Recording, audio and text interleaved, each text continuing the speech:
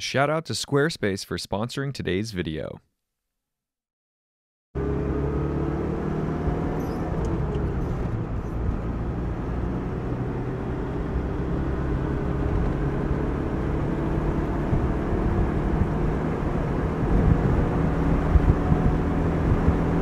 Welcome back, I'm Tedward, and thanks to Bond Group in Waltham, Massachusetts, we're driving one of the most important automobiles in history. This is the Citroën 2CV. This one in particular is a 2CV6 Charleston, so it's a later model because Citroën built these cars from 1948 until 1990.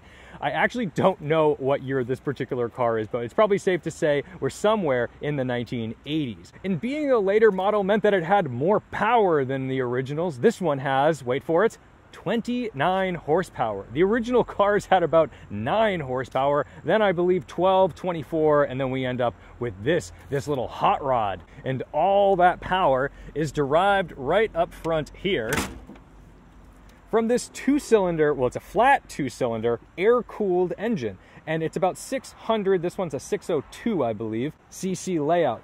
Now, this is like the opposite of a Volkswagen Beetle, because a Beetle's goal was to have very, very small amount of packaging, no drive shaft running down the car, which is why it's rear engine, so everything's right over the drive wheels. This 2CV is very similar because it is, in fact, front-wheel drive. So everything sits right up here. And if you want to talk quirks, these are full of them. So what you're noticing right here, that's actually the shifter coming through the firewall into the transmission. And when we get in the car and go for a drive, you're going to see how bizarre it is to shift this car. But the Citroën really prides itself on its incredible suspension, which is very odd because you can just rock the car around. And the design language and goal of the suspension of this car was meant to be able to drive at about 30 miles per hour on a freshly plowed field without breaking your eggs. So that was France circa 1948. Now, the history of the car is especially cool because even though it didn't come out till 1948, the design for this car started in the mid-30s. And that's important because World War II toppled the original design for the car, which was made of aluminum, and it was called the TPV, the toute petite voiture, the very small car. And the very small car had a water-cooled engine, not an air-cooled engine, but once France went to war with Germany, the French were very nervous that they were going to give away trade secrets and potentially have Germany use a car like this, the TPV, for evil. So what they did was they buried them and ruined the rest. And many years later, when Citroën finally picked up the ashes of the TPV project, they took an air-cooled approach and simplified the car even further. Let's get a plate on this thing because we've got a great little storage hatch. We can just pop this on here. This closes. Everything is just as manual as can be, that is for sure. And the rear seats, we've got plenty of room for your friends, although the suspension changes dramatically depending on where everyone's sitting. So if you've ever been in like a small airplane where they've got to weigh people before you get in to make sure the weight and balance is all right, I think the Citroën 2CV is a little bit similar to that. Even this bag is probably impacting the car to some extent. Now let's see if I can't get out of it.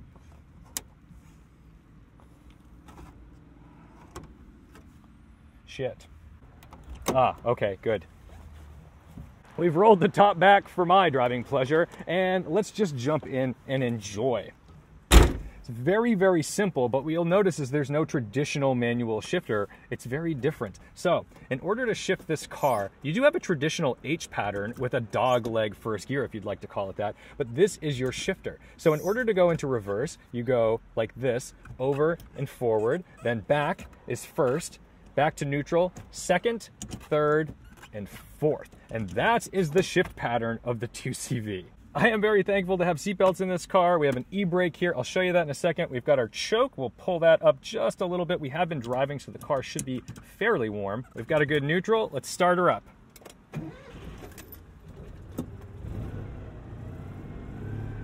We have been driving a little bit, so it should be just fine, but on a very cold start, you'd want to use this choke down here and then just kind of feather it off. I'm actually going to choke it just a little bit to keep those revs up. And then we've got our e-brake, and we're off to the races. The 2CV6 has traditional blinkers and, of course, a great little horn to match its ridiculously small and adorable personality. Into first.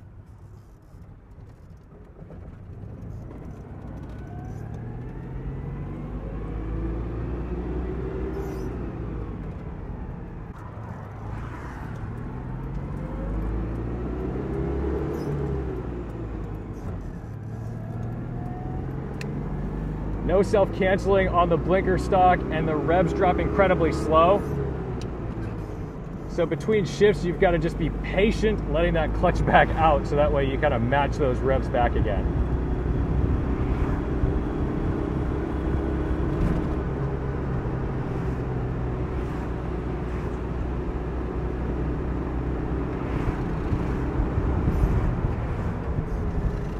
And there's top gear. That's a risky move, bud. I love a car that you've got to drive with an arm out the window. That's probably my favorite thing. All right. Easy to rev match, surprisingly.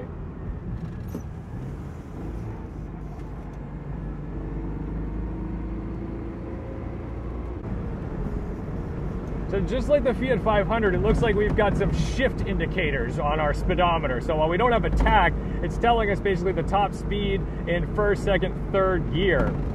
Now, this having 29 horsepower versus about 12 or 13 in that Fiat 500, you know, it can do a lot more in that power band. And, you know, it's got enough low-end torque. It actually does get out of its own way okay.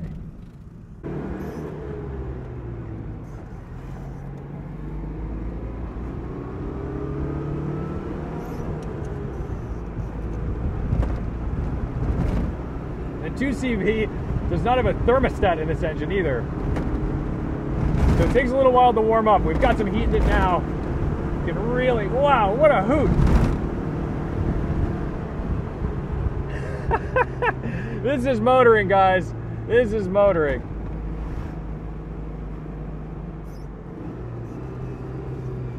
Nice and easy over the speed bumps. This is what she's designed for.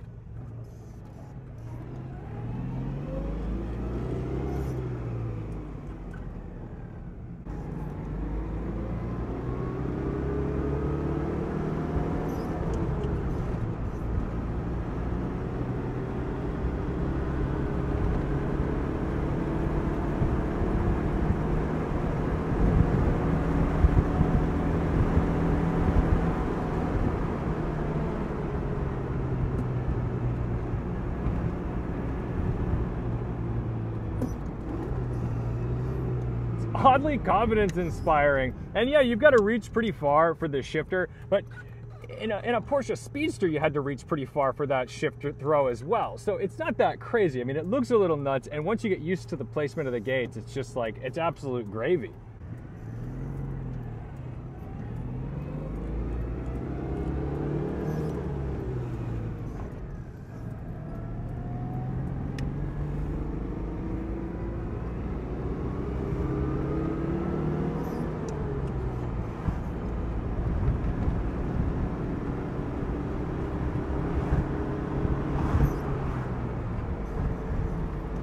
You know, Marie Kondo always talks about what sparks joy, what do you keep in your life? This thing sparks joy. The suspension is crazy because every bump you hit has a few oscillations to it. And, you know, any input to the brakes, not really the throttle, but the steering of the brakes has a pretty big impact on where you're going all over the road. So you want to be smooth. If you want to learn weight transfer, 2CV might be the way to do it. Unbelievable. But what's really nice is that these brakes are really good. They inspire quite a lot of confidence. So, you know, sometimes you drive old-timey cars, they feel scary. I mean, granted, this one's probably from the 80s, so it's not that old, but the technology certainly is. It's pretty insane that people were buying this in the 1980s. This thing does not look like it's from the 1980s. It certainly still looks like it's from the 1940s.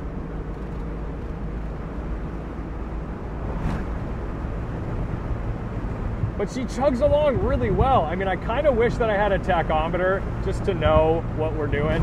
I mean, you're not going to take this thing out to a highway, although maybe you could do like 50 miles an hour and just stay chill in the right lane. But what I'm really surprised is just how enjoyable and like not scary it is. I expected this car to be really terrifying, and it's quite the opposite. It's like a little friend. It's just my little friend, and I just want to keep driving my little friend. Look at that. Red light, good brakes, light car, right to a stop, not a problem.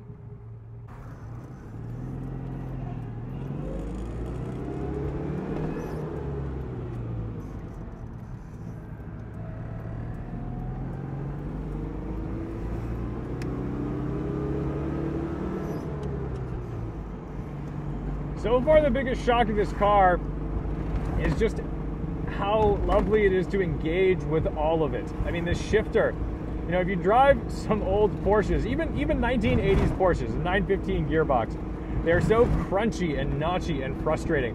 Somehow, the 2CV has one of the most delightful shifters I think I've ever had the privilege of engaging with. This is fantastic. Look, we're so narrow, we can just kind of go between all the bumps. And even then, sure, there's some rattles and noise and things like that, but nothing crazy. This is great. What a joy. This really is the French people's car.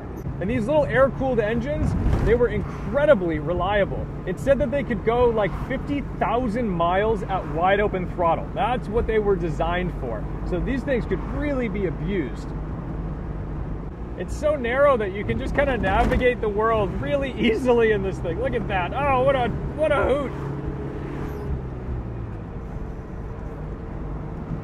Oh, it's so bouncy. And these seats are genuinely comfortable. Now, in the early cars, I believe they were kind of just like wicker hammock looking. I don't even think they were wicker. I think they were just cloth, just canvas, like a hammock. But here we have these nice, plush, soft seats. Wonderful. And look, we're cruising along 70 kilometers an hour. No problems at all. I couldn't be happier. I love this thing. I want to keep driving it.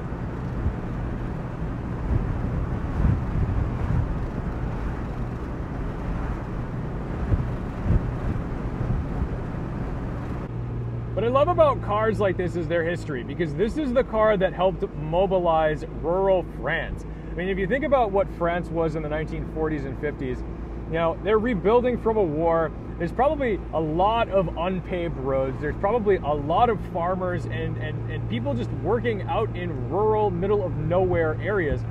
They've got to get around. They've got to be able to get products to market, families to things, going to events, even just getting around town for meetings and arranging their businesses. Cars really transformed the way we were able to move around, and this was considered a driving umbrella. And really the idea there is you can get 4 people under it and move. And this is the best. I love it. Everybody loves this thing. Everybody goes nuts for the 2CV.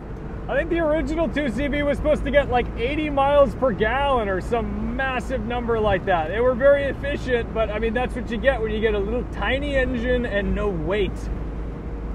Having the roof off of this thing too, it just opens the whole experience. So, I mean, I'm part of the world. I feel like I'm one with nature in my 2CV. I just could not be happier. This is so cool. What a great fall weather car. I'm shocked we don't see more of these driving around. I mean, this is actually really fun. I would own one of these. I now understand why Chris Harris has an old one.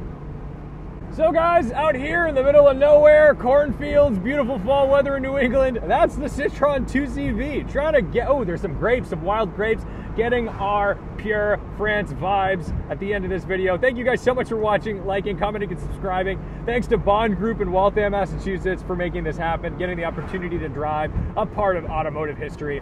Don't you forget to respect the drive, and I'll see you in the next one.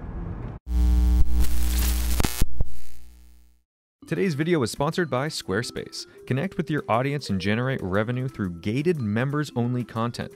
Manage your members, send email communications, and leverage audience insights, all on one easy-to-use platform. Grow and engage your audience with Squarespace email campaigns.